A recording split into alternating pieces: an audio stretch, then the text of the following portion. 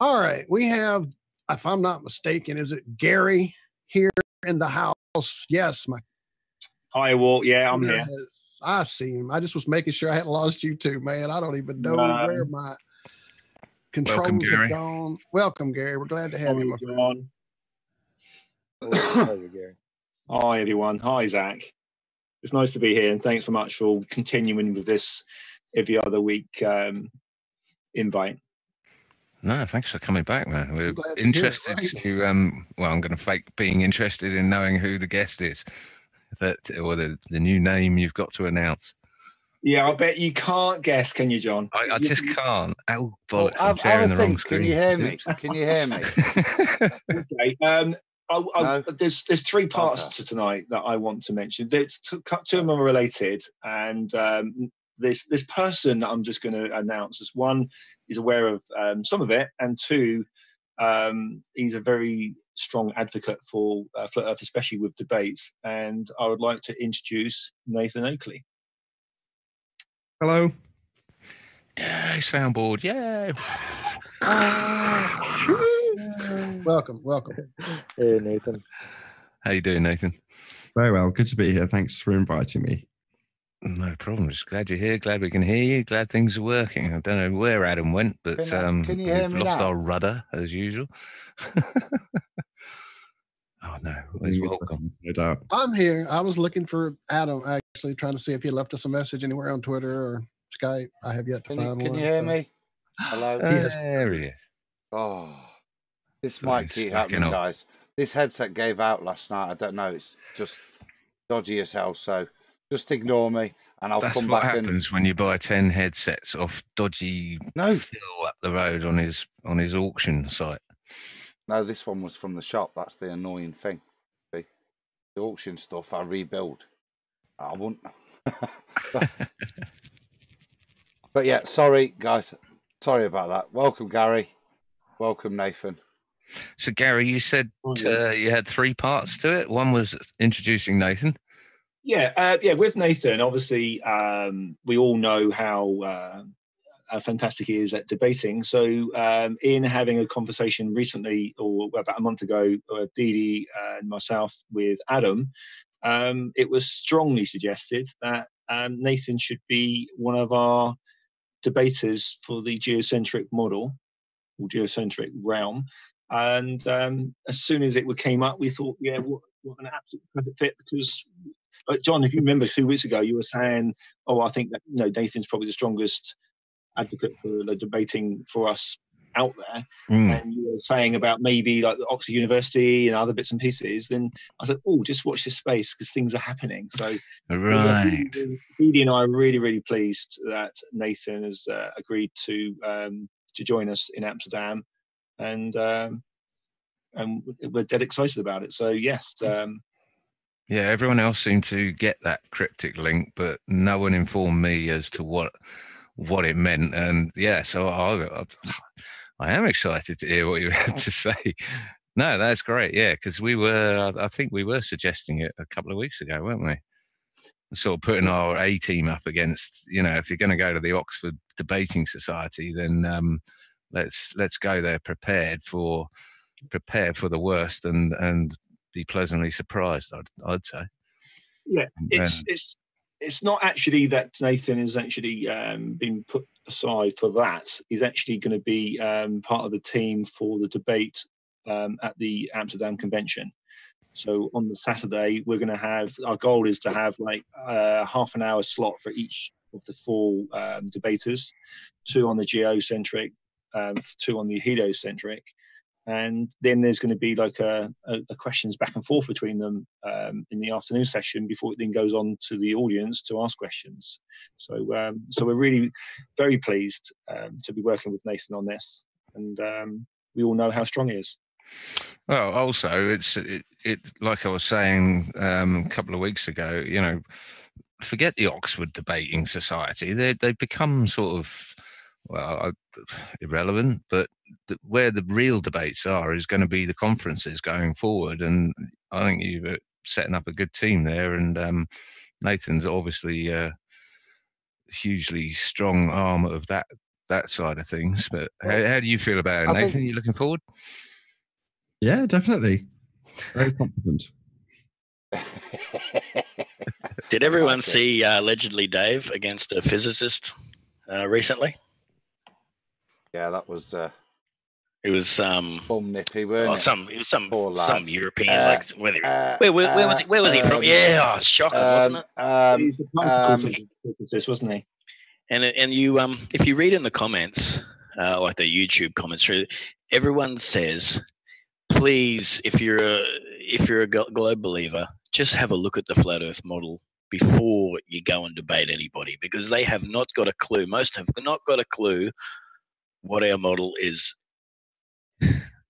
anything about it. You know, they just go in absolutely blind and they just get made fools of. It's not.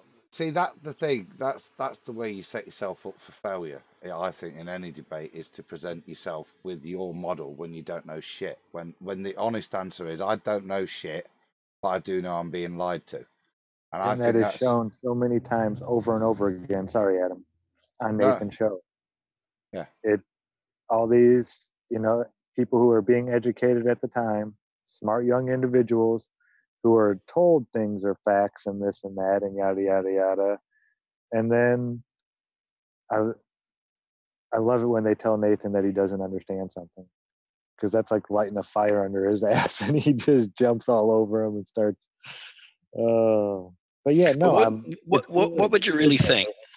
A real globe believer, what would he think of that debate if he saw it? Would he think he got beat, or he just laugh it off? Well, the thing is, it's the way Nathan handles the debate. He's not making any statements about anything when he does it. You meant allegedly Dave, right? Yeah, Dave. Yeah. Do you think a person who believes in the globe would watch that and think that they did okay, or you know what I mean? Yeah, I'm not sure. I didn't see the debate. Well, all you'd come out, if you believed in the globe and you listened to what that man said, all you'd come out believing is, just from this perspective though, but that was basically he was completely dumbfounded for me from point one. Do you know what I mean? And I didn't think he had anything really that was worthy of addressing. And to me, it was another one of those examples where they don't come to the table prepared, which, as Zach's saying, you see constantly on Nathan's show. It's an arrogance, a presupposition that they have of their knowledge base. Do we know who Nathan is going to be up against in Amsterdam? We've got weeks to wait. Moment, no, we're still working on that.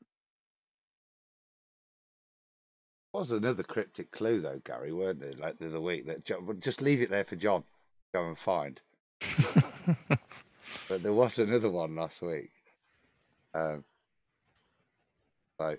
I think it's kind of really important this year that it doesn't matter who comes to the debate, but that it's necessary that they don't have to be schooled in their own model. Whoever comes to the debate, and respectfully to the young boys last year, they didn't understand about when I challenged them about gas pressure.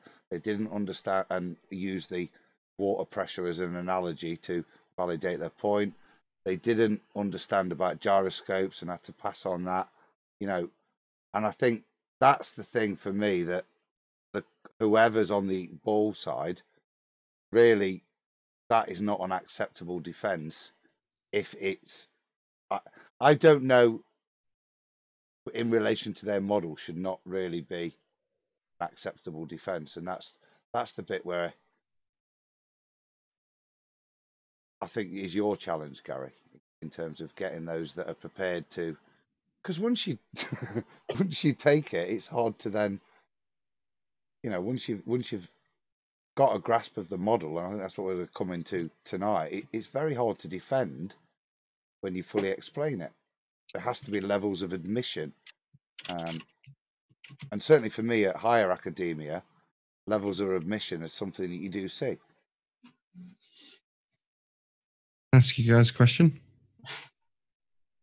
So if I say in regards to heliocentricity, the model, would you know what I was talking about?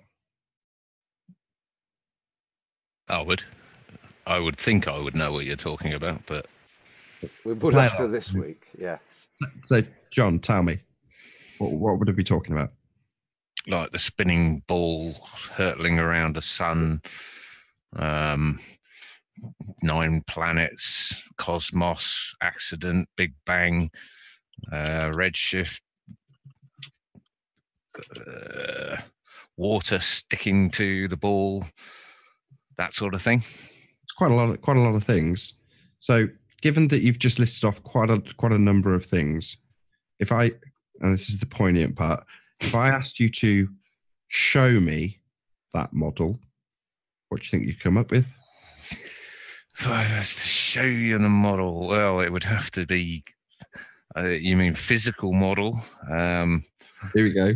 I mean, if it's a physical model, then you'd need a little Earth, and then a long away you would be a little. I'll try and put it another way.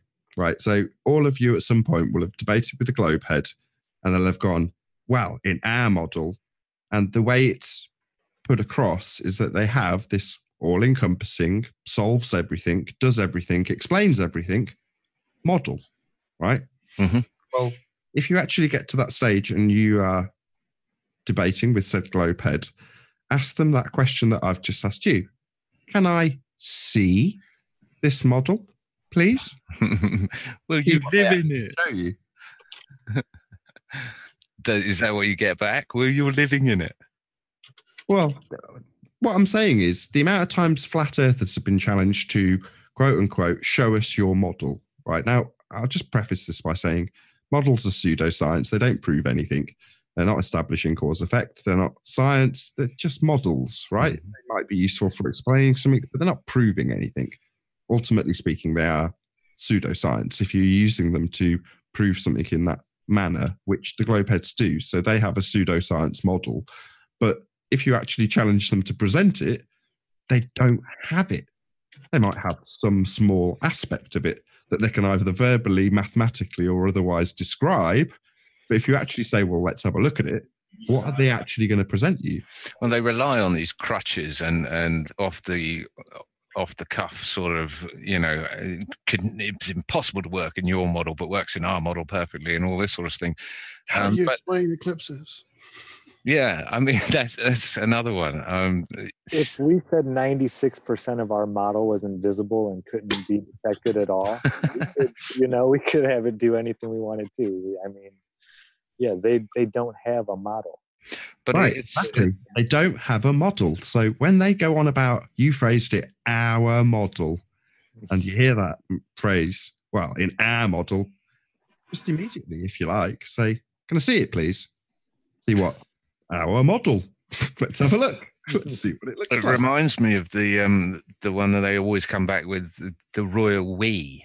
Where we've been to the moon, we've got pictures of space, we have an ISS up in orbit and all this, and you just have to say, well, what do you mean we? Well, you're talking complete hearsay of people you don't even know, that you're just simply believing. I mean, that's the definition of a religion. So it's... I was about to say the priests. When they say we, they actually mean the priests. Talks to God. My priest talks to God. Okay, but yeah, the royal we in globalism. I was going to say, with it's not that, because the defence that will come back from you boys, we do have a model. They do have models, but they have models of specific components of reality. What they don't have is an actual working model of reality that they profess. So they might have a bit that works and gives prediction, but the sad thing is these things don't then harmonise and work together. Well, they have a broken clock, don't they? Yeah, and that's the distinction, because you'll get the silly argument, yeah, we do, this model works. It does. That may give you, and that's the other thing about models, they don't prove anything. A model either demonstrates something or gives a prediction. At best, they don't prove anything. They're models. And most of the time, their model is wrong. It doesn't work. And we'll hopefully go on to show that this evening. But, you know, how can the moon spin around the Earth and is accelerating and decelerating? And there's so many aspects of their so-called model that don't work. You know, tides being associated with the moon, and that can be shown to be nonsense as well in so many respects. And there's just so much that doesn't work in their model, I think. Absolutely. And part of the problem is that whole egotistical, you've built or they've built or whoever you're debating has built their ego, their personality on being smart, being nerdy, being aware of all this science news, and they follow all these people on Twitter and they know it all. But what they don't know is the basis of it all is just theoretical, you know, just like the dark matter that they still are trying to make excuses can't find and can't get. Chat room. Real quick, shout out to Randy Flat Earth. He left a little super message here for us. Ballers now understand linear compression is real. They now understand ambient light behaves differently to a laser beam, breaking the globe day by day. RFE, get them, KB Fish Tank Warrior Princess. Shout out, Randy. Oh, I love it. And Dave Murphy was in the chat just a minute ago as well. I'm trying to play catch up. Hello, Dave. Glad to have you. He's the man that got me into all this. I think David Weiss posted a video from Dave and led me to this. Thanks, Dave.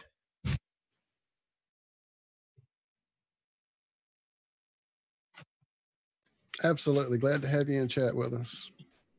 I got to meet him at the conference in 2018. It was really nice. He was really ill. He'd I don't know if he'd inhaled some sort of acid at the time, but he sounded really rough and was under the weather. But it was nice to still, give him a hug and say, hello, Dave. Nice to meet you. Yeah, great. It's really nice just to segue slightly into the conferences, but it is really nice to press the flesh, actually meet people, realize they're not, the 2015 laden paranoia of shells that everyone labels us, just people doing our thing. It's what upsets me the most about all this is I'm here alone. Well, I feel like I'm alone down here on the bottom of the ball. You've got to get in. You guys have conferences within 100 kilometers of you. Yes, kilometers, America, metric system, kilometers. All right, Australia's too get on big, board. Yeah, and I'm thousands of kilometers away from a conference that's been the closest to me. So make the Flat Earth Conference in Australia. Make it happen, Rob. You can do it. I think there has been one, but it was down in Melbourne or Sydney, which is thousands it all of fell kilometers apart. away. Oh, did it? Didn't even get going. Big media shambles and probably a complete setup. Was Jeran going to go to that? I don't think Jeran knew he was, but apparently. Oh, right. One of those ones. It was very dodgy affair. So I could have rolled up and said I was Jeran.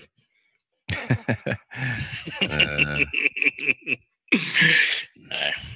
Anyone remember what Grandpa Simpson said about the metric system? Oh, you start me off. I reckon I would be able to quote it. Yeah, go. He said the metric system is the devil. He's not wrong, is he? It is an introduction. It's part of, I'm going to go mud floody. But again, you see a redefining of units to take away any meaning, the old imperial, whatever, but the old units that actually were based on,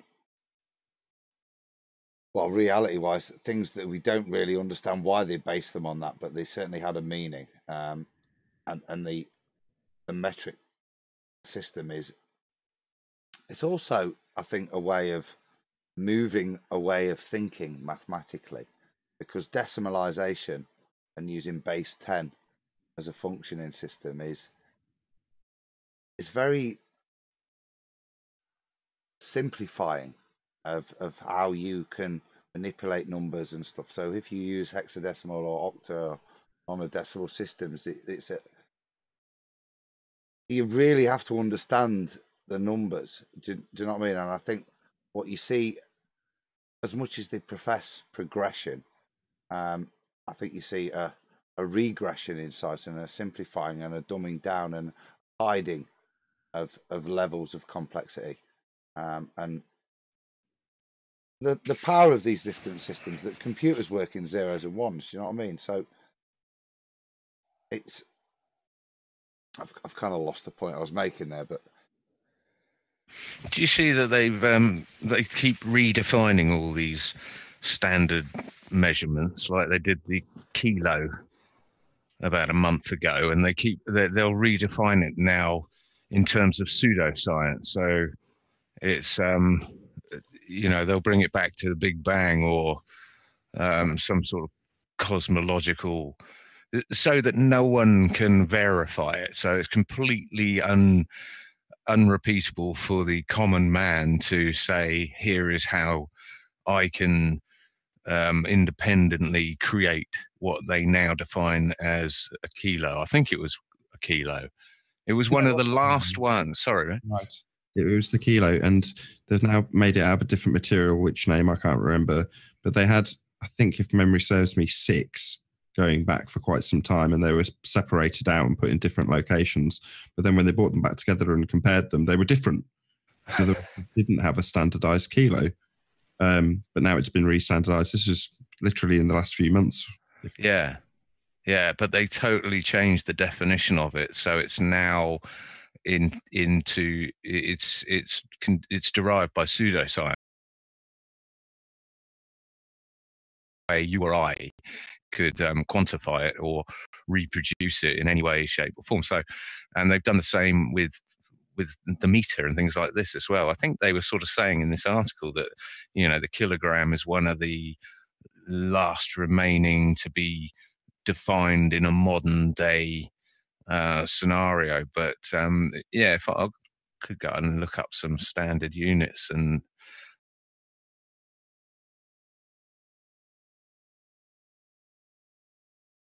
top of this. So when he did a presentation recently, he was aware of this about to happen. So it was the first I'd heard of it, because he defined it and said, no, this terminology will change slightly, and sort of preempted that change in terminology when he did the presentation, because he was talking about, I can't remember which concept he was specifically talking about, but it came up in whatever presentation he was doing. I should really have a better handle of presentations I've done with John, but I've done quite a few. But nevertheless, he had it all terminology all laid out correctly for the change. In other words, so the video would still be relevant and have all the correct meanings in it. I can't remember the exact definition. I hope you'll look it up. So I'll tag on and pretend I knew. Yeah, I'll look it up now. Before we go too far off kilter, guys, Gary, are you still there? And can you maybe just summarise the rest? Because if we don't, mate, we'll wander off. Because I've got so. Well, can I lead, Gary? So Gary, yeah, do it. Give us the dates, the times, the wheres, the whens. Give us all that for the conferences.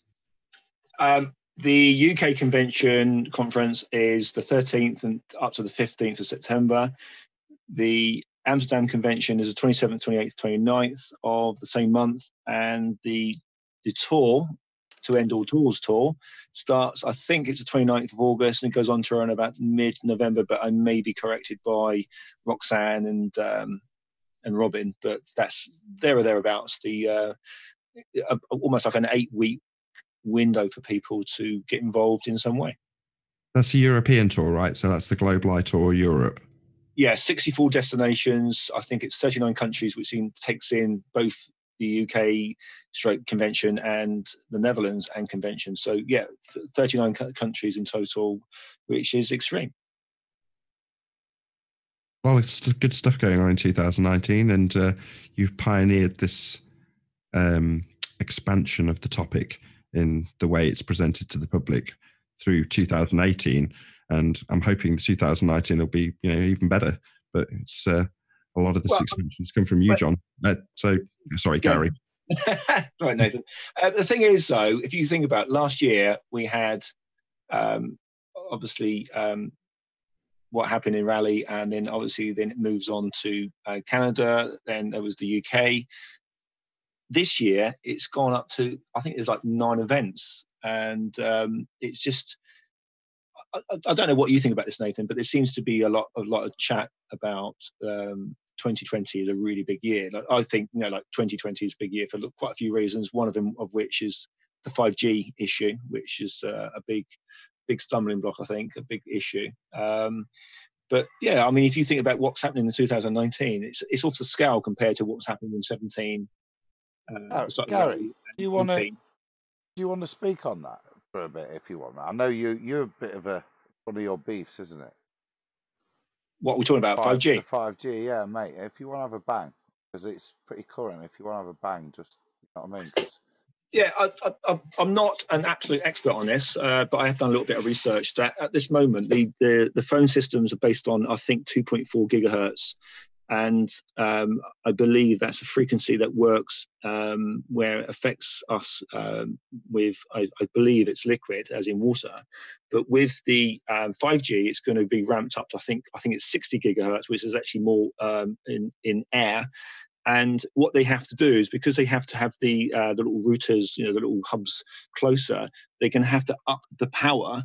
And in doing that, if you're inside, if you're like in a particular, like, I don't know, I live in a village, and you have 5 or 6 of these around you, you're actually basically, I'm calling it like a kill grid, that you're actually in this almost like this radiation zone. So the question is, how many people here in the chat would want to be in a room surrounded by a load of microwaves? And the answer, they wouldn't. But that's exactly what we're going to have. So I personally feel that people should, like when they go out, they really should be considering turning off their Wi-Fi, because if the Wi-Fi is on your phone, it has to work hard to look for a Wi-Fi signal, even though you may be connected to data.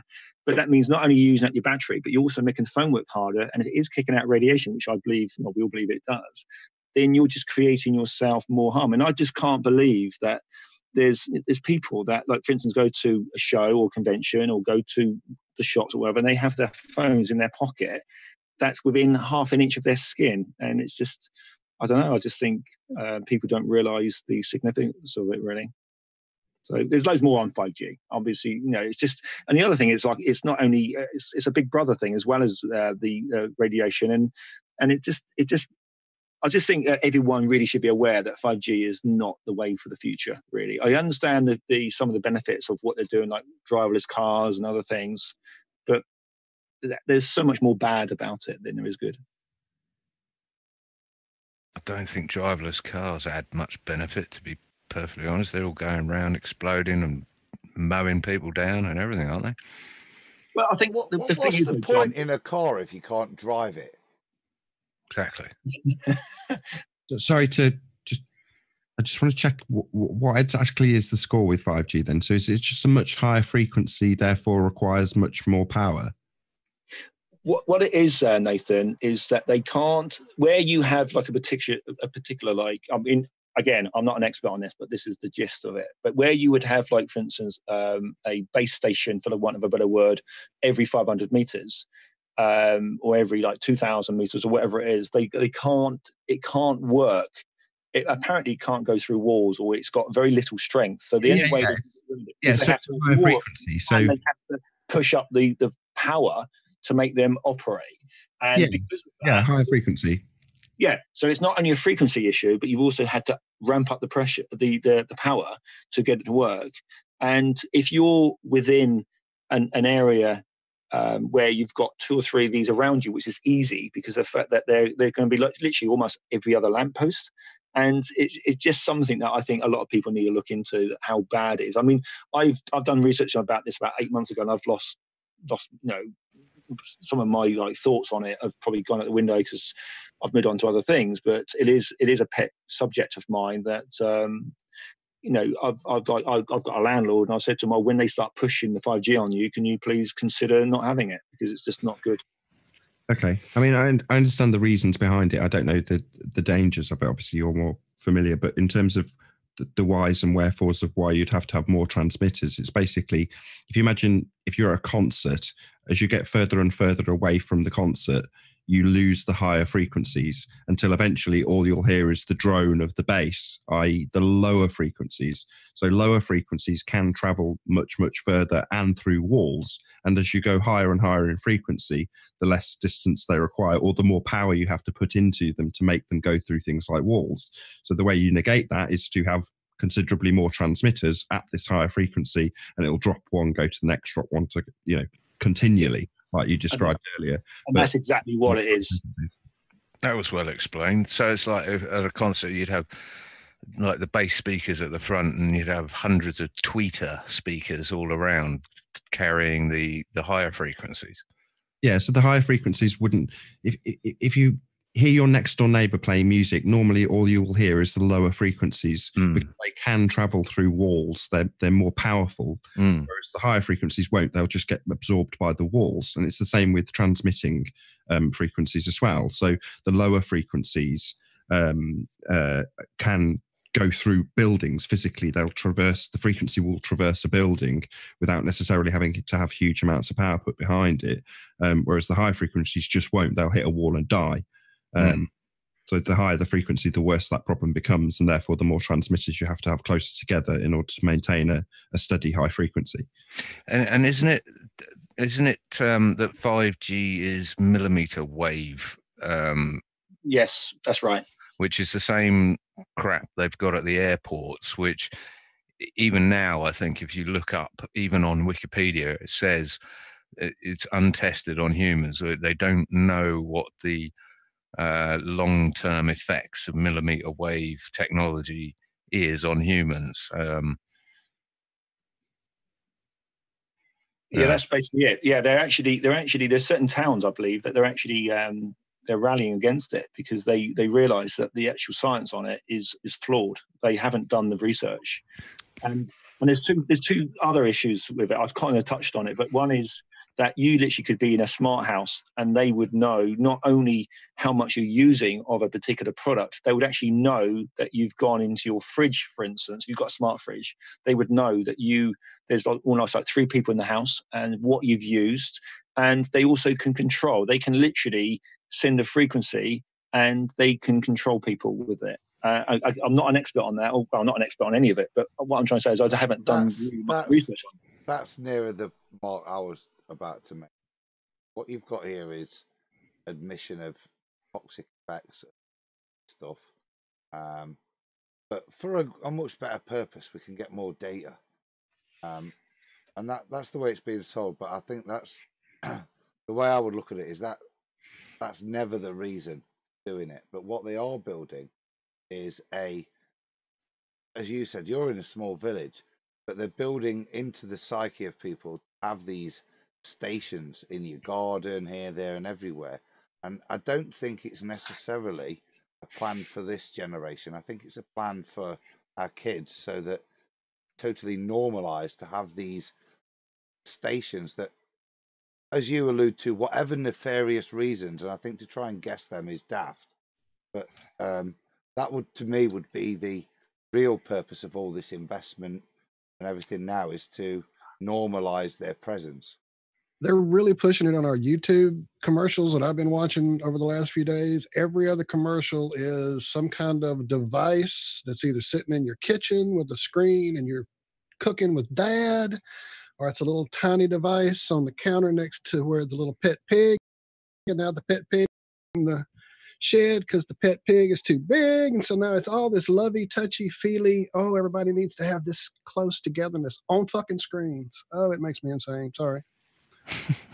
Can you see on the screen? There was a case in Gateshead recently with a guy called Mark Steele, who's puts out videos on YouTube, and the judge refused to gag the anti-5 Street Light campaigner and said the public has a right to know. So they're moving on quite well on this front. But if we want to go back to the kilo, Thank you. Currently, the kilogram has a very simple definition. It's the mass of a hunk of platoon. Who wants to read this? That's useless. I don't want to read it. Well, I was going to say I lost my headsets when you were saying about that, but the kilo to me was the way I was taught it is 1 kilo of mass is equivalent to 1 liter of water in French or Satan. Yeah, metric. But it's got a standard. I've got it in front of me. It's just but what I mean is that was one liter of distilled water was 1 kilogram. That was the defining unit, was water, distilled water. So that was the way it was defined, and its weight 1 kilogram was defined volumetrically from that pure substance.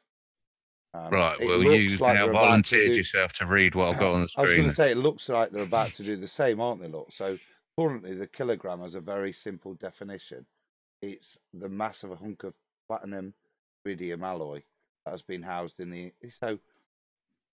So instead of it being something that we could all go and distill water, take a known volume of, and define ourselves, it's now defined as, go back up. No. That's what it used to be defined as. This is what it is now defined as. Is now we'll go to that point. So the other point first, because then it was secondly, it was then defined as something that you couldn't touch yourself, right? But did physically exist, but couldn't touch yourself, but was locked away somewhere from you, yeah, because it's so precious, right? So now you're saying it's defined as what? That yellow. I got to read that, John. Yeah, you got to read that. Yeah, you got to read that. It says the kilogram symbol kg is the SI units of mass is defined by taking a fixed numerical value of the Planck constant to be 6.626070. What's that? 15 times 10 to the minus 34. When expressed in the unit of JS, which is equal to a kilogram. What's that? Meters squared times. Well, I've got a Jaffa cake in my mouth. Probably wasn't the best person to read this. No, thank you very much for reading it. I was going to say, I tell you what, you there like a true man. He could be quite useful here, Oakley. You could. I'll tell you, mate. That even with a Jaffa cake, that was better than us. So, and it finishes off where the meter and the second are defined in terms of C and some weird triangle V, capital C, S. I mean, it's just, so. Well, at least your article attempted to explain it. Go back. Oh, yeah. That was the bit that John qualified, the bit about the Planck constant. So that was what he put in prior to. There's a good Veritasium video on this actually, and it explains. It had it on the earlier bit of the article about Legrand K and how they split it up. Vaguely what I said earlier, which is that they had lots of them that split them up, and then they brought them back together, tested them, and they were wrong, so they now redefined it. But I think in the Veritasium video, they had this sphere out of this crazy man-made polymer or something that looked like metal. It was really shiny, and it was exactly a kilogram and cost $1 million to produce, or some crazy nonsense. But there we go. So yeah, if you want a really detailed explanation on this from memory, the Veritasium video does a really good job of explaining it. But as Adam was saying, I mean, isn't it so much more simple to have a litre of water equals a kilogram? I mean, how that, rather than the nonsense they came out with down here. I mean, yeah. Is that something that can actually remain constant? Like you say, you take the water, but you remove all impurities. You take distilled water. Yeah. But water on the North Pole would weigh more.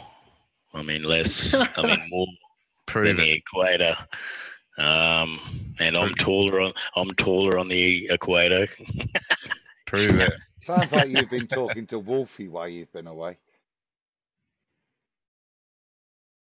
That's a formological fallacy. So he punted that as scientific evidence, and I had to rip him a new one in his own comment section and point out that it's not science. It's actually a formological fallacy. It's called affirming the consequent. Expand on that a bit, if you would. I'll try and formulate it. I can't remember exactly how he formulated, but some words words similar to, if I travel to the outside edge of a presupposed sphere, I will weigh X. And I do weigh X at the outside edge and Y at the inside edge of a presupposed sphere. Therefore, the Earth is a presupposed sphere. So then Q, therefore P. So the easy example of a logical fallacy, or is that Wolfie you're talking about, Nathan? Yeah, so Wolfie's basically affirmed the consequent. He's assumed his outcome. So this is all globe proof ever. They assumed that you were on a sphere to begin with. So the statement, when you formalize it, it actually starts with, if I am on a sphere. He's doing a job, but he's doing a job, because I got my best mate and I tried to, it's been 3 years. Obviously, I've been into the flat earth for 3.5 years, and I finally told him what I believed. Anyway, he's looked into it, and he's got to a couple of Wolfie videos. He absolutely loves him. He keeps quoting him. He keeps talking about Wolfie and his video of this lighthouse that proves the curve. And it doesn't matter what I say now. Wolfie is the number one, because I think Wolfie's Australian, isn't he? Yeah, Wolfie he's the number one man in this in my mate's eyes, and we had to stop talking about it, because I'm always wrong. Worse than that, Rob. It's not even if X then Y, is it, Nathan? If X, then not X. No, it's if X then Y, Y therefore X. No, what I mean is, in terms of Wolfie's not, if X, fine, you can weigh it here. When he says Y, what he means by Y is anything. It could be anything, but not X. He's not actually quantifying what Y will be based on its geographical change and change of spin, and therefore the effect of gravity. So basically, the way that logical fallacy breaks down is the one doesn't necessarily follow the other. So if I give it you in a simplistic version, it'll make a lot more sense. If I eat 10 hamburgers, that's P, then I'm full, Q. Now that's just a statement of fact. If P, then Q. If I eat 10 hamburgers, I'm full, right? Everyone will agree with that. But if I then reverse it and say, if I am full, I must have eaten 10 hamburgers. That's how you formulate the logical fallacy. So he will start with his premise. If the Earth is a sphere, I will observe, insert bullshit here. I observe bullshit I have just stated, therefore the Earth is a sphere. So he just mixes in something that he does on a presupposed sphere. So number one, he's saying, when I travel, I am traveling this method over a sphere. So he's automatically got whoever is listening to this example to be on a sphere at the beginning of the example and understand that you are traversing a sphere in the example. So he's already begged the question, you're already on a sphere, right? He's detailing how you're moving over the said sphere. So you're begging the question, then he just formulates whatever his example does to proving a sphere, which he's already assumed. Does that make sense? It does. What I'm assuming and allowing him the formal logical fallacy. What I'm kind of saying then, to use that quotation, is you use the hamburger one, whereas you say 10 hamburgers. Right? He's saying just loads. He's not saying any hamburgers. He's just saying, if I go from here to here, there is a change in, let me show you loads of maths. But he's not saying the weight will be this because of this. So he's kind of saying, if I'm full because I've eaten some hamburgers. Let me try. If the Earth is a sphere, I will experience a change in weight as I move from the equator. I experience a change in weight as I move from the equator, therefore the Earth is a sphere. Yeah. It's that wishy-washy. Exactly. There's no X and Y implies some form of calculation and measurement to validate it. It's not. The observation doesn't necessarily follow the conclusion and is based on a presupposition to begin with. Yeah. So in their formal logical fallacy, in their affirming the consequent, the P part is also a begging the question fallacy. So instead, it makes a lot more sense if I formulate it like if R, then Q, right? In other words, if I assume the Earth is a sphere, so you're begging the question, then I will observe weight change as I move along my presupposed sphere. I do observe the weight change as I move along my presupposed sphere. Therefore, the Earth is a sphere. So it's an affirming the consequent. So if you masturbate, you go blind. Therefore, all blind people are wankers. Exactly. Okay, gotcha. All blind people. Oh, you're a wanker, John. 20/20 vision, mate. That is really funny, John. But sometimes they'll put it the other way around. So they'll try and get tricky and do it the other way around. So they'll say all blind people are wankers. Therefore, wanking causes blindness. So it just flips it the other way around. But ultimately, it's exactly the same formulation. That works too. Yeah. Sorry to debate it there. Now I understand. But that's all I ever see now. So, like I said, I don't know if I said this in the introduction or I'm hallucinating one or the other. It's pretty late. But all they have is logical fallacies. And when I'm watching the older shows from 12 months ago, I see people like Joshua going into the show, and it's logical fallacy after logical fallacy after logical fallacy, and then he declares a victory. And you're like, none of that would fly now. Nathan, this is the thing that, as Gary said, I strongly suggest in a chat with him and Didi. This is the thing that's been making me pissed this week. I think it started the week with Wiggles, but it's just for the after show stuff been, as well as really funny, right? It's been very telling about the level of argument they have and what they're prepared to do to distract. And maybe you could start with Wiggles 2019, because that's a classic. And I know the other stuff's been married, but Wiggles 2019 is... It's quoting him. Yeah, it wasn't so much the quoting him, pal. It was the way that during his destruction, you coined a phrase that just crushed him at every point. Because you could do it and then do the Wiggles 2019, and it just brought all the pain. As much as they tried to deny what's gone off in the past, and that was the clever thing about Wiggles 2019 for me. What they tried to do is ignore the previous sentence they've even said. But with that, it was quite ironically used by you. I thought that was quite clever. And that's part of the thing that, for me, the debates has built, is this archive of bullshit quotes that you can hold them to. And I think we're at this stage now where, as we've seen this week with a number of people, we're able to hold them to something and show the contradiction that they have, not only within science, but now with the increased engagement with the contradiction in their own statements. Like I said, it is funny. Oh, definitely. I mean, watching people like Conspiracy Cats squirm for weeks on end, with me tallying up the number of times I've asked him the same question over and over again. I think I can't remember the exact number. It was definitely in the 300s. It was something like 362 times or something crazy. I asked him the exact same question with quote marks around it, just counting, saying, right, 320th time I've asked you this question, 322nd time, 330th time. Just kept on asking him.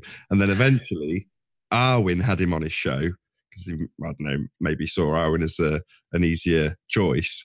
And from the chat, I just kept on doing it with the numbers, quoting the same question. And then Arwin read it out verbatim. It was priceless. And all he could do was answer it honestly. And his answer supports our assertions, because he's a physics teacher. He knows the score.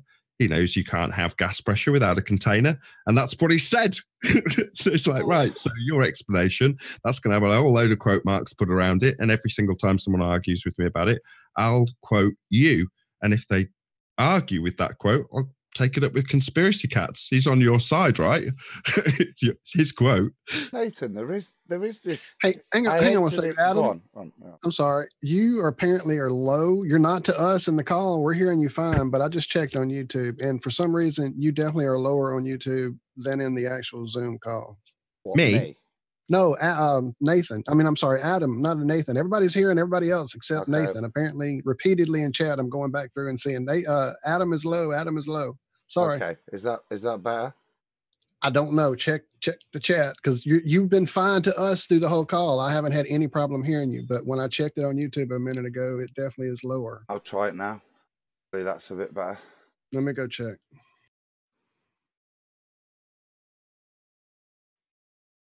Now, this is the Iron Realm media I know. That's better, isn't it? It was all going too well. Thank goodness for that. Thank goodness for that. What were we saying? Because I was just gonna. You see, that's back. We're back. We're back on form.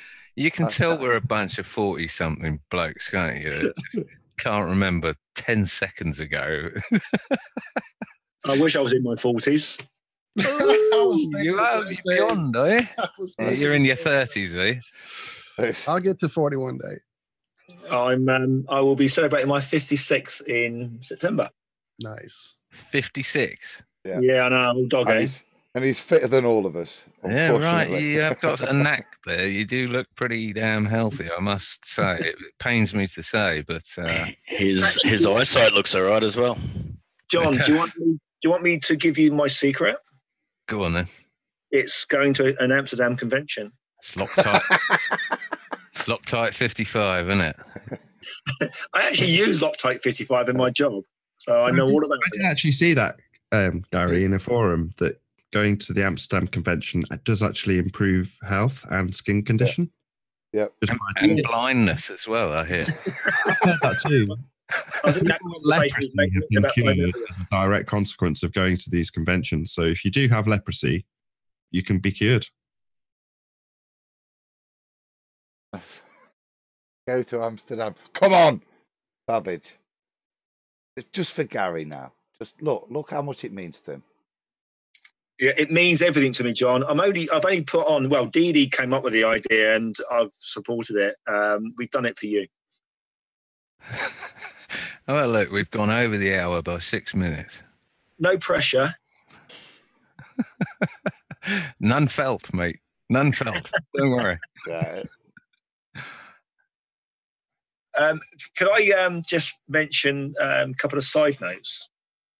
Yeah, certainly. I decided because the ITV interview went over 4 million YouTube views, and obviously we had 2 million watch it live. I decided to write to ITV because I looked through their history of all of their videos that number many over the last 8 months, and I just said to them, well, you do realize that this is actually the biggest, the most watched thing you've had in 8 months.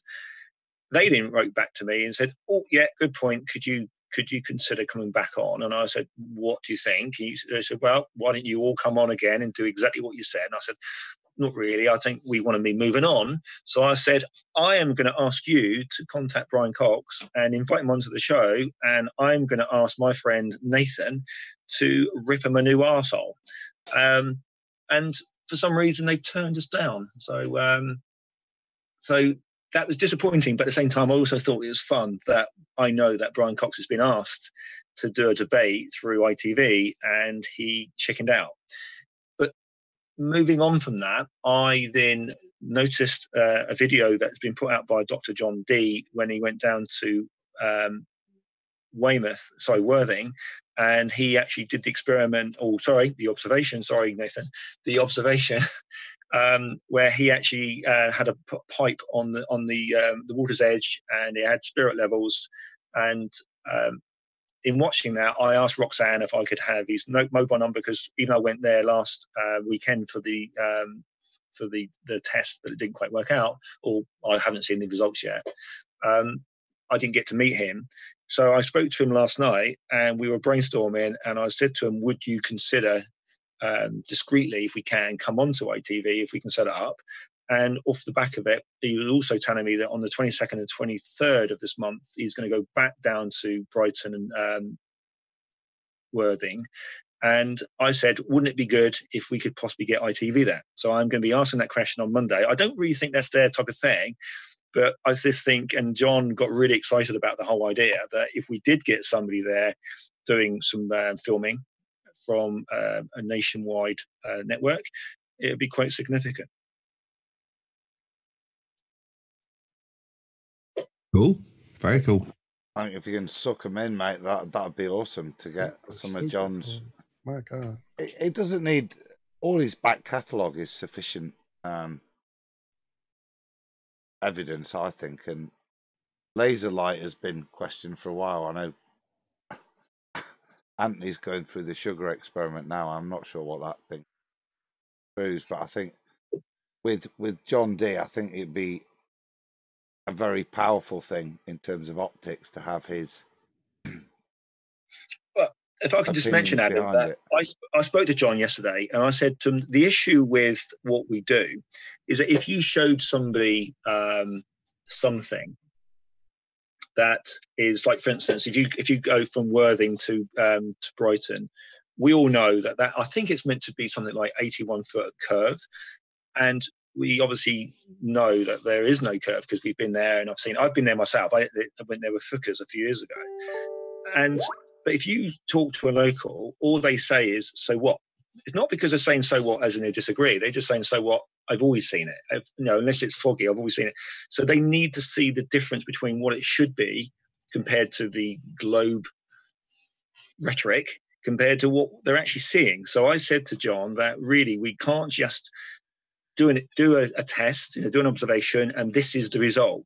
You need to show them what it should be based on their results. So basically, off the back of that, he got quite excited about the idea that he's got 4 lasers, and he's going to now have laser lights at 4 heights. So he's going to have one, I think, at 1 meter, one at, I think it may be 4, one at 7, and one at 10, or whatever. I can't remember what the actual denominations are.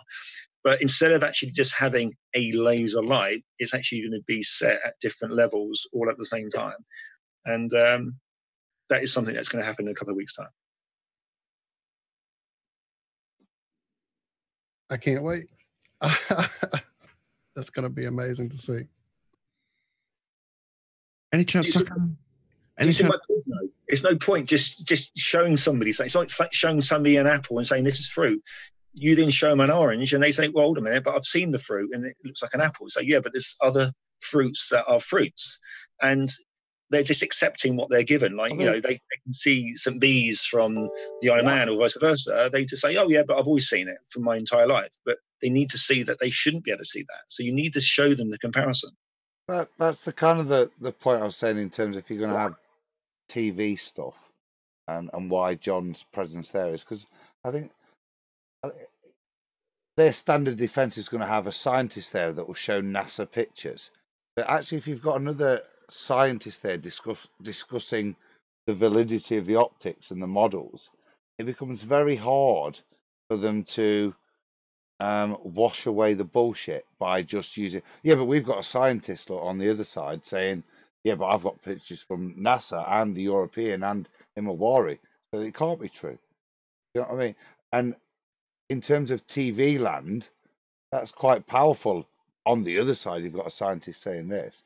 But if actually on our side, we've got an optics specialist saying this is what the impact of what we're seeing is, and it's not explainable on their model, it's only explainable when observed across a flat plane, it's very difficult for them to rebut that with, well, what do you rebut that with? The only honest thing in any debate is to have another scientist present opposite theories in terms of and validate it the way that John's done.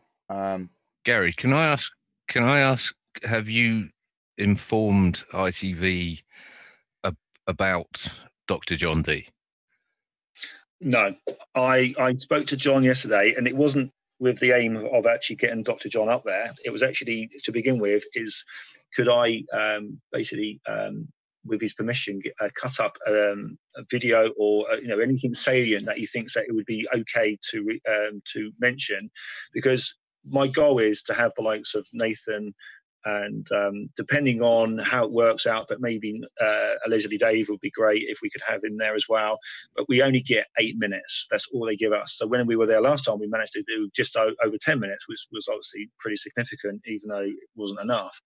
But I have asked John about the video, and with brainstorming, it all developed into, I asked him, would he even consider coming up if they can disguise his voice and blank him out or whatever, which I know they can do. and he said he was more than happy with that. So what are you thinking, John? Well, I obviously I think it's a terrible idea getting ITV involved or any mainstream, and that will be my opinion till my dying day. But if you're going to, then I'd suggest you don't tell them who John D is or his qualifications or anything, and actually crack it on their program. Just tell them that you've got a guy who's doing these experiments and he's been doing them, and they'll think, great, another beanie hatted nut job. And on the show, you could actually, reveal that he's actually a PhD in spectroscopy, and it is not something to be laughed about by the likes of ITV. I hear what you're saying, but I think there's two things on that. One is, unless we actually gave it weight, that this person's got a PhD, they're not going to be overly interested, because they just think it's this load of flat earthers just doing an observation. And secondly, I don't really think that this morning are people that go out there to film things in readiness for a show. So what I'm hoping is it could be that they can actually put me in touch to somebody else within the ITV network, but it definitely won't be them. I don't think so anyway. But yeah, I hear what you're saying, and I don't know. This is one of the reasons why I wanted to mention it tonight, because sometimes you can have too many cooks, but at the same time, there's a lot of brains here, and obviously in the chat, that it would be good to make the most of the opportunity if I can negotiate it. Well, I mean, I would just say that ITV would probably run a mile if you told them he was a PhD and what he did his PhD in, and the sort of observations he's been gathering over the last months. What they want is low-hanging fruit and fish in a barrel to shoot. And you just introduce him as your mate John D. But I'm being slightly sort of facetious anyway. But it would be lovely to backhand them without them knowing it. But I suppose this is live now, so yeah. I just feel, I don't know what other people feel here in the chat, but I just feel though that you need to give them something. Like for instance, as a prime example, I actually spoke to or mentioned it within FE Core about possibly getting like Nathan on there with Brian Cox, and I said I think the view count would just be off the scale. And Karen B said, and I thought it was so funny, is it would break the internet or crash the internet. I think I can't remember the exact words. So it's like you need something of meat for them to be interested, but I don't think they would touch it anyway, regardless if we told them or we didn't tell them. I don't think they would want to film it.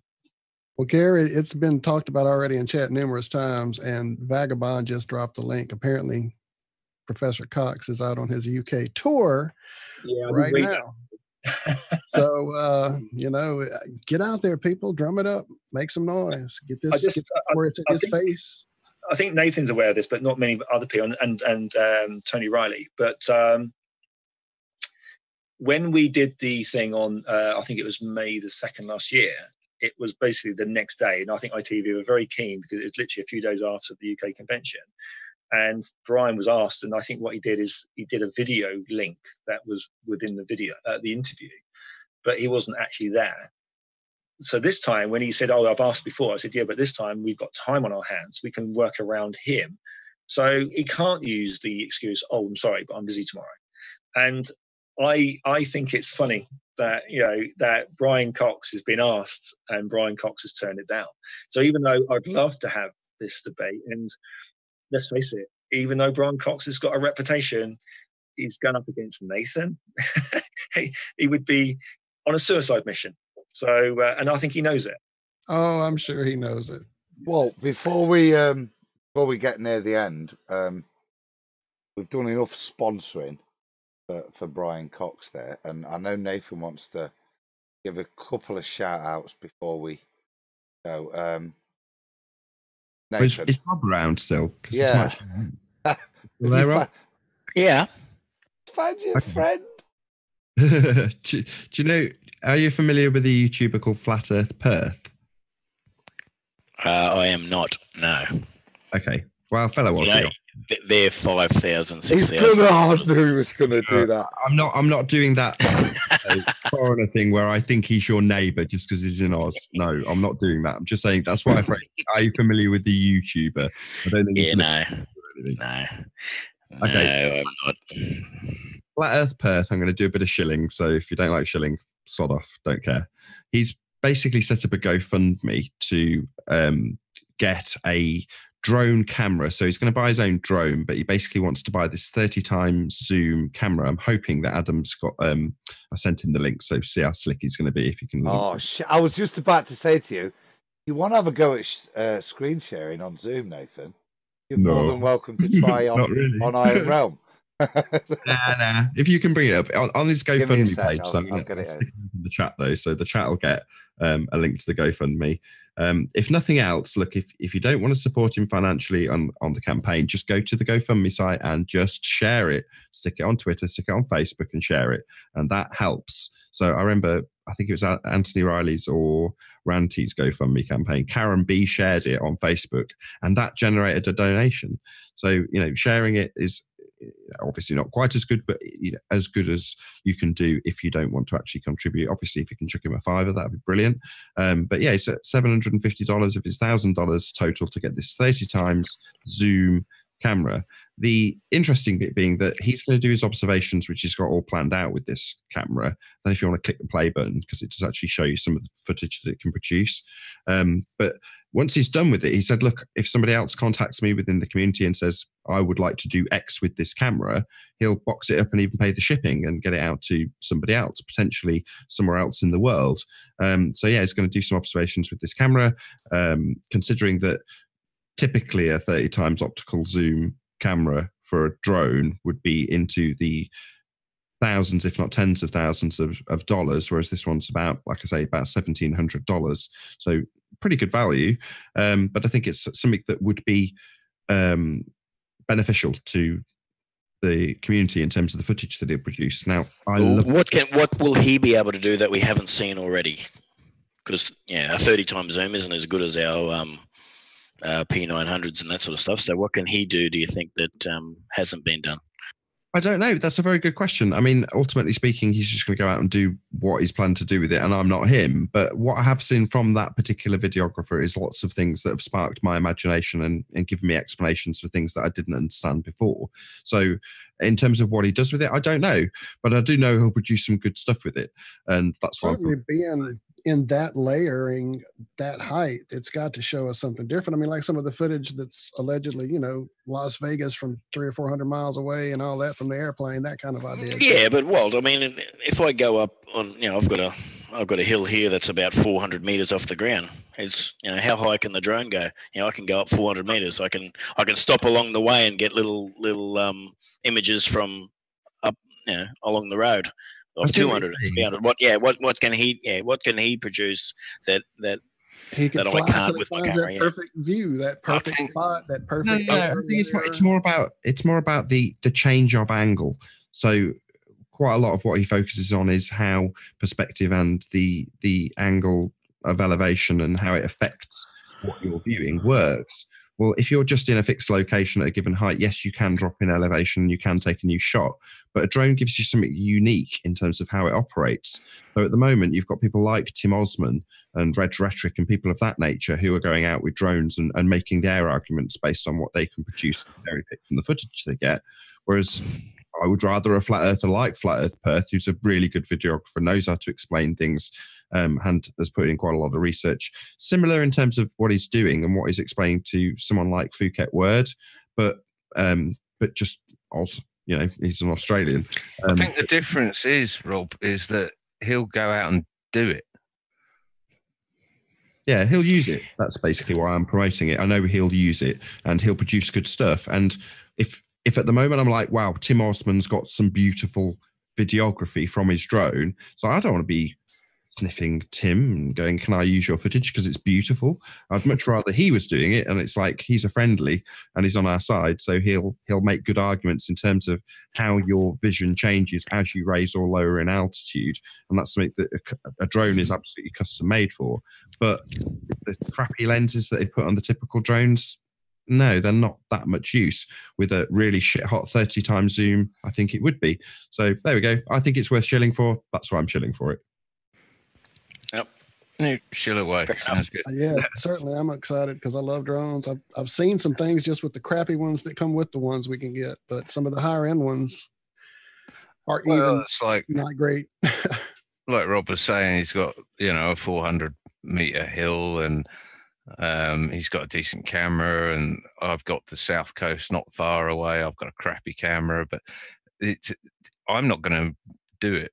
And Rob's probably not going to do it, but this guy is putting his reputation out there, and it's like Ranty. When it gets funded, you feel obliged to produce.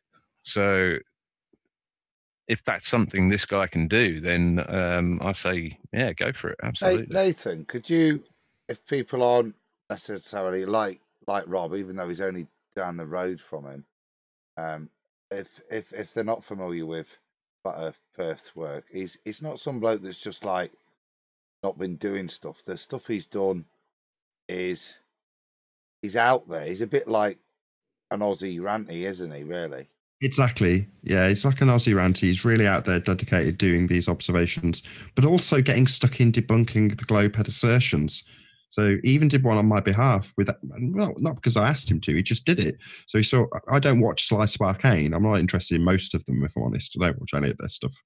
But he produced a video. So I was like, oh, right, okay, let's have a look. And it turns out he was debunking an assertion that was made by Slice of Arcane about me. And I was like, oh, okay. He's just spotted some assertion that he doesn't like the look of and has then debunked it. And he did it in about a 20-second video. I was like, beautiful. You did it far quicker and easier than I was trying to explain whilst in debate with the Globehead and getting the Globehead to draw it out in a CAD program while he's either deliberately or through ignorance not understanding what's trying to be communicated. He did it. And I was like, why didn't I just describe it like that? So it's one of those, when I see his videos, not just the one about me, but most of them, if not all of them, I go, right, that means I can now verbalize that much better for having it visually represented to me, with 9 times out of 10 a verbal explanation from him as well. And he's so concise. That's what I love about Flat Earth Perth. His explanations are short.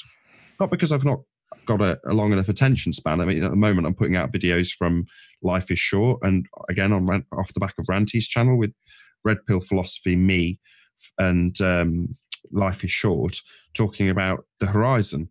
And it's a 6-hour explanation for the horizon.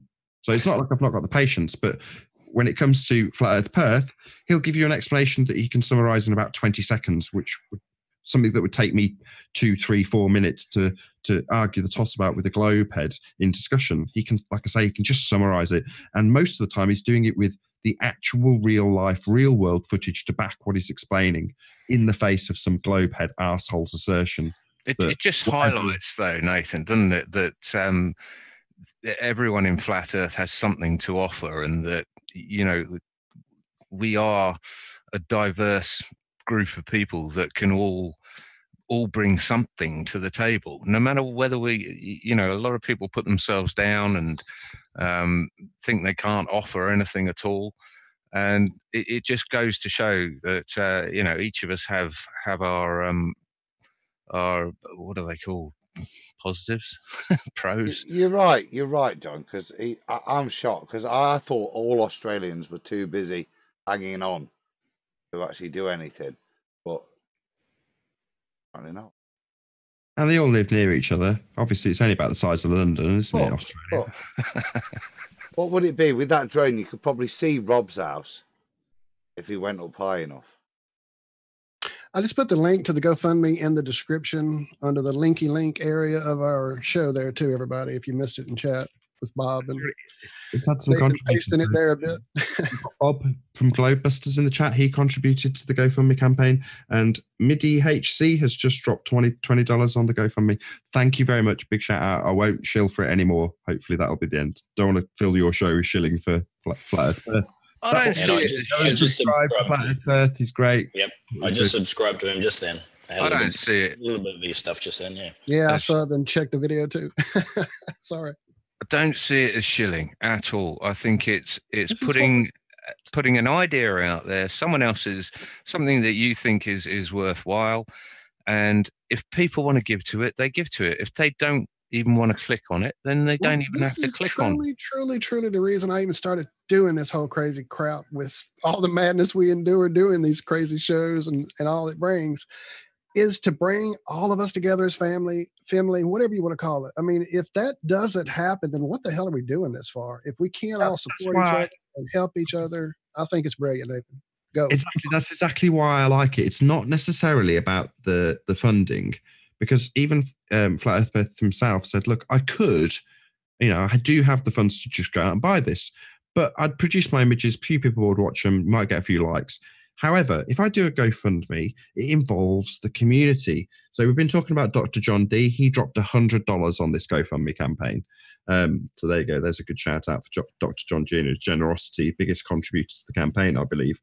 But my point is that now Bob Nodal of Globebusters, he's well aware of it and he's going to be shouting it out. He might have reached his total by then, hopefully so.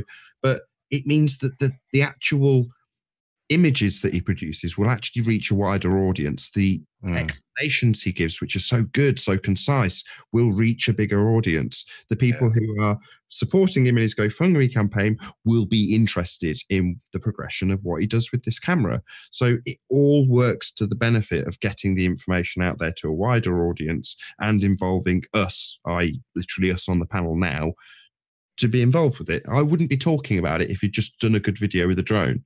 And I think on in the same vein, I'd like to put a shout out about Jason Lindgren's film, Shoot the Moon, with Crow 777, because I know for a fact that film will be absolutely impeccable. If it gets the funding it needs. I don't know where it is. It's been a couple of weeks since I've looked at it now, but I think he was after $19,000 or something, which is a pittance for something that the quality and subject matter that they're going to cover in that film. But yeah, so on a shilling front, there you go. That's my 2 shillings worth. Everyone's got a shill for something. There we go. This is the shill time. Everybody hit it hard. I think shill's the wrong word. It isn't. Shill, it's the correct word. It's just been shill implies a deception is going on, because you have the shill in the audience and they're the first to buy the lotion of hand cream or whatever. Snake oil. Exactly. I think shillings are right. I think it's promotion.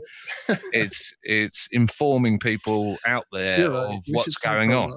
Promotion. Let's not put ourselves down. We're not shilling. We're promoting things that I'm still selling handmade hemp hats. If anybody wants one. There you go. Not so much in need anymore, but shill. Handmade really hemp hats. I can make one for you. Not a problem. I had it on earlier doing my video. Right, we are now.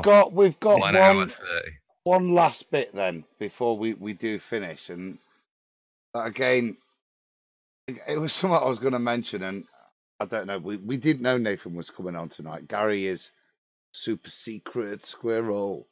So even yesterday, I didn't know when Nathan was making me do a plug that it was him. Are you there, guys? Yeah, we can hear you. That's all right. The screen had frozen, and with all the problems I'm having, so this week with I'm back, baby. I'm back. We're there. Slick, loop flick. Yeah. Let's go out properly. More enough. Getting busy down here. I'll tell you now, Nathan, it's that slick. After I've said this, I've still got to line up gravity. So let me finish and then I'm going to get on gravity.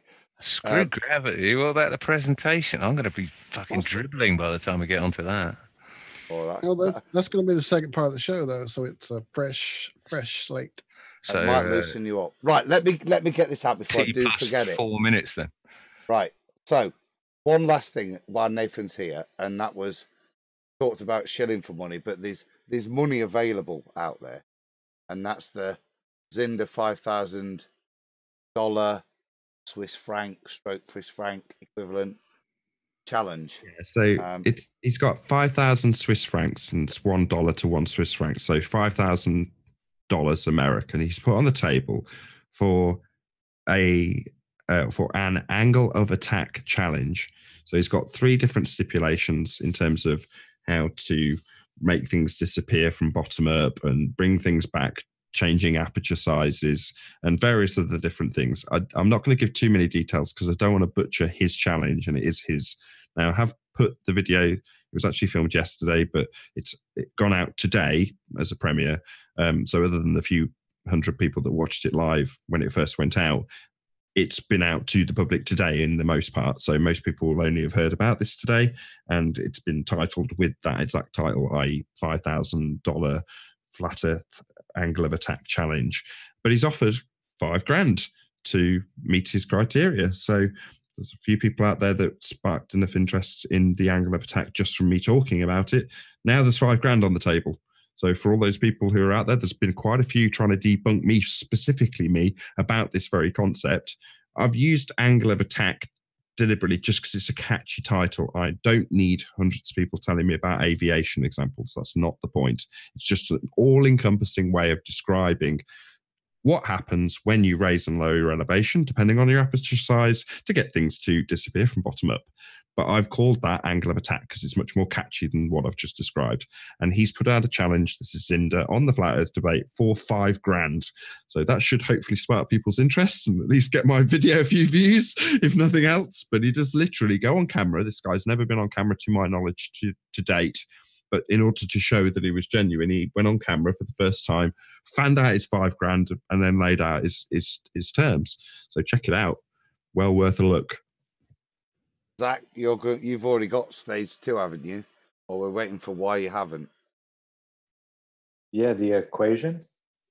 Well, actually, is that stage 3, or you've got I think that's stage 3. Yeah. I think you've got the optical. I did ask him that on Nathan's show, why your stuff wasn't quite sufficient. So I look forward to seeing his proper terms and conditions. It's an intriguing proposition, but it seems very vague and undefined at the moment, and I think it needs some clarity. So it's worth putting the effort in. Possible. Just to put that out there. Yeah. Give a little. Think you're about to round the show out, aren't you? Yeah. Do you tell the people who are in the chat that they should be subscribed? Because when you're live, you pick up quite a few people who just might pop by.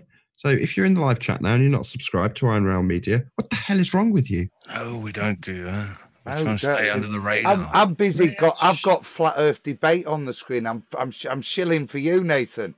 I tell you what I'll do, Adam, because I'm that kind of guy. I'll buy you a bit of time to, queue up gravity, get it all together, and you don't have to reply to me. This is me buying you time. Hint, hint. I try it every week, Nathan. Don't worry. I try it every week. It doesn't work. What, does he reply? No. It doesn't matter how much you build it up. The hint's never taken. It's never queued up. It's never.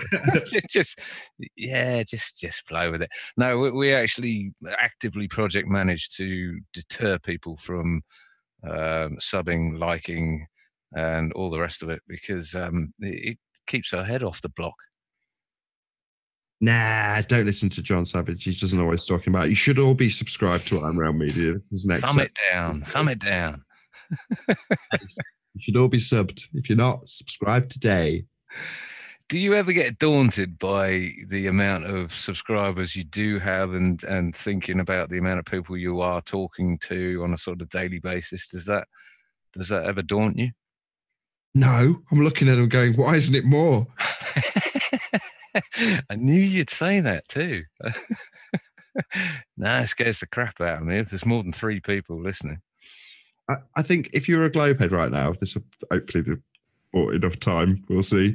There's bigger YouTubers out there like Jeran and Red Pill Philosophy. You've got like 140 and 210,000 subscribers respectively, and they're looking for the severed heads from the show to stick on spikes out to their audience. So if you're a Globehead, just be aware if you come on the debate that you might end up with your impaled head on some bigger YouTuber's spike. Just so you know.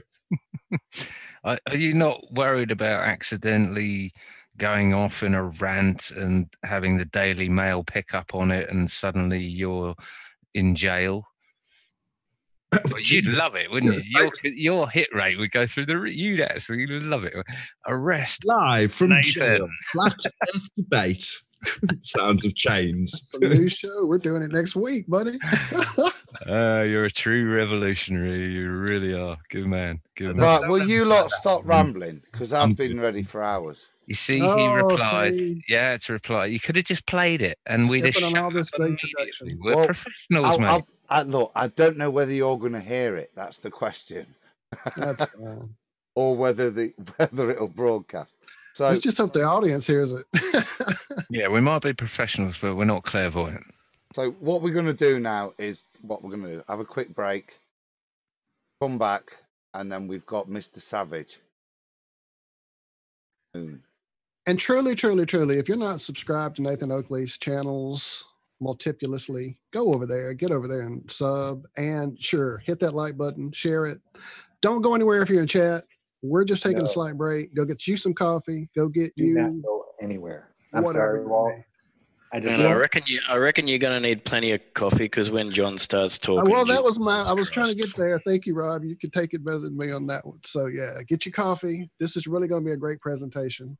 Plenty of this beer. made me have an aha moment, everybody. I thought I understood all this stuff. That was so brilliant. We'll talk about that. Pointed all this out, and it was like, oh, holy, yeah.